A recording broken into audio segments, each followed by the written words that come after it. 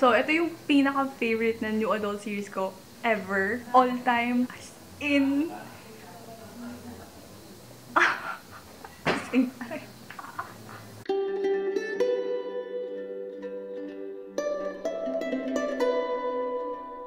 Punta muna tayo sa YA since hindi ko na mahanap yung ibang fantasy books ko. Baka nandun pa siya sa ilalim. Mecca about Princess Diaries. There are, I think, 10 books sa series. And I read this when I was in college. Pinasok ko yung series when I was in college. Sobrang different niya dun sa movie as in. First of all, Mia's blonde. Blonde and blue eyes. And Anne Hathaway is a brunette with brown eyes. And Mia's father is alive and well. I think sa series, favorite ko is the last one. Kasi the last one, 18 years old na sila because the series started when she was 14. It went on hanggang 18 siya. Tapos, dun sa last book, I remember gusto yun yung conclusion and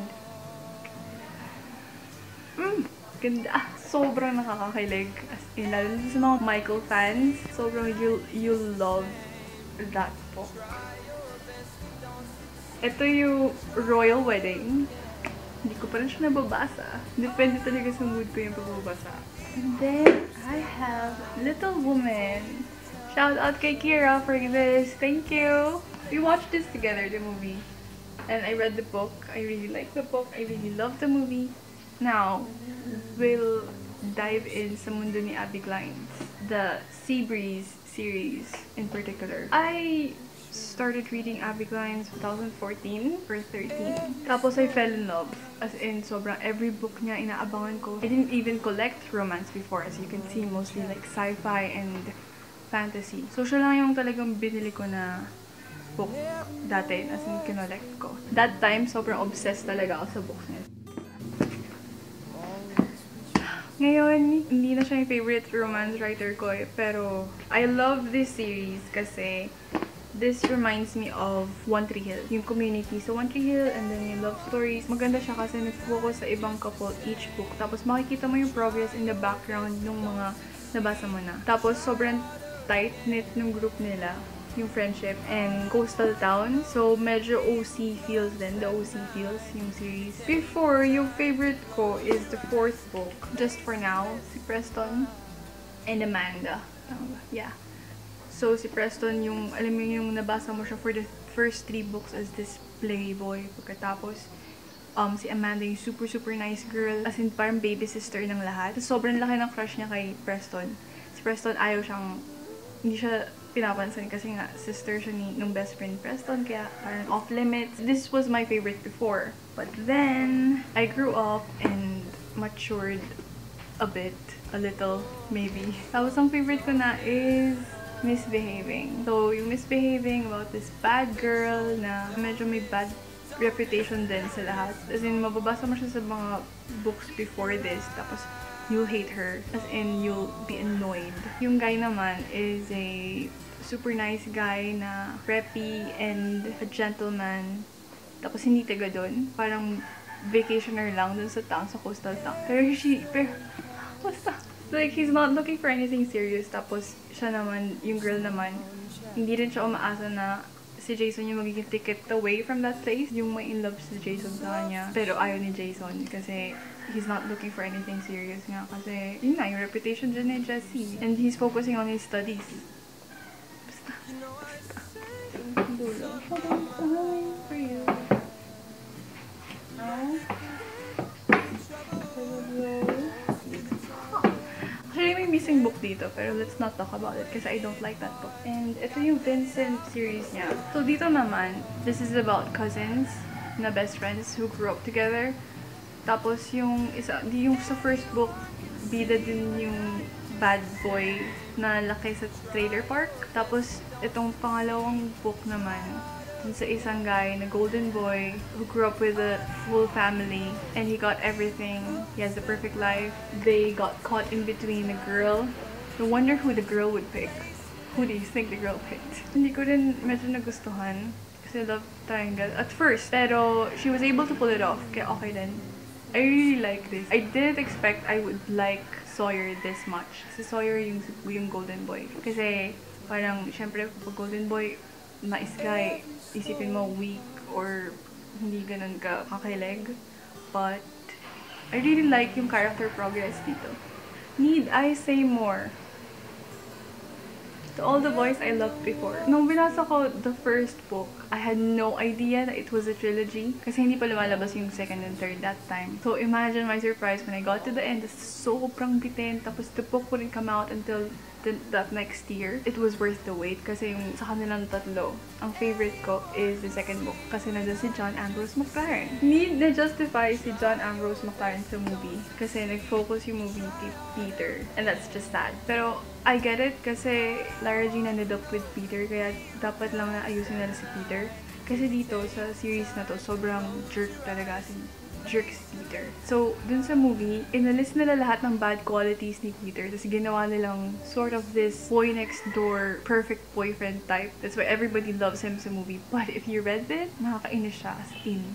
As in. Kaya hindi mo din mabablame yung mga talagang na-in-love kay John Ambrose sa second book kasi sobrang dream niya. Total dream. Ewan ko, sobrang charming lang talaga ni John Ambrose McLaren and sobrang thoughtful and understanding. Meron siyang line sa book na sobrang nag-stuck sa akin. I think it's about, it's not their time. Sobrang sakit kaya. Hindi ko na mahanap. Okay, nahanap ko na.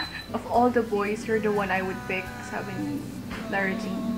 But I still love Peter. I can't help it. He got here first and he just won't leave. Sorry, I like you too, John. I really do. I wish we got to go to that 8th grade formal. Tapos sabi ni John, I don't think it was our time then. I guess it isn't now either. But one day, it will be.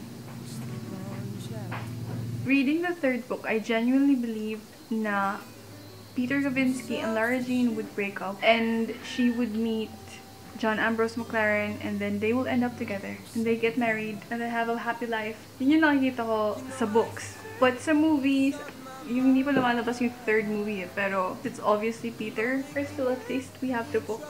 Here are the other two Magnus Chase books. Since you've been gone, I like the premise pero I haven't really gotten around to reading it. You have Fangirl. Sobrang nakarelate ako dito sa Fangirl by Rainbow Rowell kasi the girl is an online writer. Tapos, yung guy here is so real. Yun yung pinaka-tumatak sa akin eh. Parang hindi siya, alam mo hindi siya fictional character. Parang it's really based on a real person. Tapos the way he speaks, para talagang totoong tao. Kaya you feel like you're there talking to him. Very, very fun.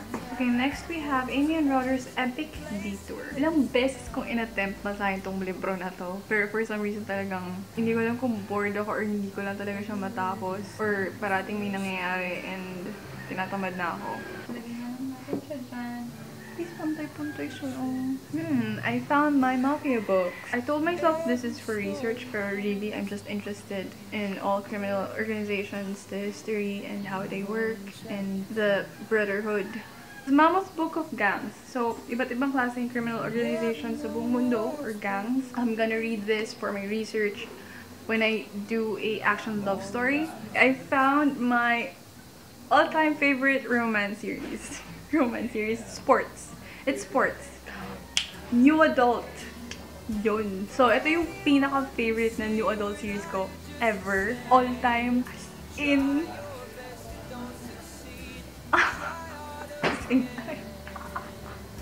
Masyado ko excited. Written by L. Kennedy. It's a college-based setting. Tapos, it's in, I think, Massachusetts. Yeah. Kasi, rival nila Harvard eh. And yung mga bida dun sa 4 na libro, there are 4 books. Puro hockey players. I'm excited. Of course, and what I'm talking about is the off-campus series. Thank you so much for Shanine, yung nagbigay sa akin ng isang book. Siya din yung nagbigay sa akin na to. Kasi sobrang indie kasi ni L. Kennedy na hindi siya available sa bookstores. Hindi siya available sa fully booked sa national bookstores. Kailangan mo pa siya i-order from abroad. Naka-order si Shanine sa Amazon. Tapos, binigay niya sa akin yung libro. Tapos I think umorder ulit siya ng bago for herself eh. Tapos akin itong collection na to since sobrang, I love this so much. Favorite ko is si Garrett. Actually hindi, lahat sila gusto ko. Lahat silang patapon. Pero si Garrett talaga yung nagsimula na lahat. He's a man. Siya yung favorite ko. So it's about, So yung series, it's about this hockey player, si Briar, tapos si Garrett yung captain nila. His father was a hockey legend. Tapos he has to carry it on his shoulders, yung legacy. Pero he has talent naman. He's very skilled. And he's smart. As in, he's a history major. Just the fact that he's a history major is attractive to me kasi I love history. Hindi niya na-meet si Hannah na naging girlfriend niya. Act like a man, act like a lady, think like a man. I discovered this through the movie. I love the movie. The first and the second. But I preferred the first. Pero funny rin yung the second. Tapos, na-discover ko na based on a real book siya. When I read this, sobrang funny and it makes sense. I don't know if it was received well, pero for me, it was good. And it opened my eyes to some stuff. Kung gusto nyo, watch the movie first and see if it's for you. Tapos, kapag nagustuhan nyo, then check out the book. Crazy Rich Asians. Maganda yung book. I love the movie. Yung book hindi ko natapos, pero it's really shocking how accurate and spot on this is. Hindi siya masyado na-emphasize sa movie pero may mga nabanggit din dito kasing details na surprising and parang, oo nga, yeah, that's true. Mapapaganon ka na lang. Full na fourth row. This by Ewan Colfer. Basta yung nagsulat ng Artemis Fowl, which I loved when I was in high school. I haven't gotten around to reading it. Obviously, nakaseal pa siya. But I'm planning to read it kapag nagkaroon na ulit ako ng taste for this kind of stories. Next, we have The Winner's Curse. I read a lot of good reviews, pero hindi ko pa siya na-tapos. I think I tried, pero may reading slump. I think ako, this is fantasy, by the way. I'm gonna read this someday. Drinking game. Drink every time I say someday in this video. I have Young World. Medyo interested din ako to read about dystopian stuff like Divergent and Hunger Games. Gustuhan ko din yun. Nandun ako sa phase ko ng dystopian phase. Kasi kanya-kanya phase yan eh. Sometimes space travel phase, NA phase, sci-fi phase, sometimes sa Greek phase. Kakatapos ko lang sa Greek phase. So, nasa space travel phase na naman ako.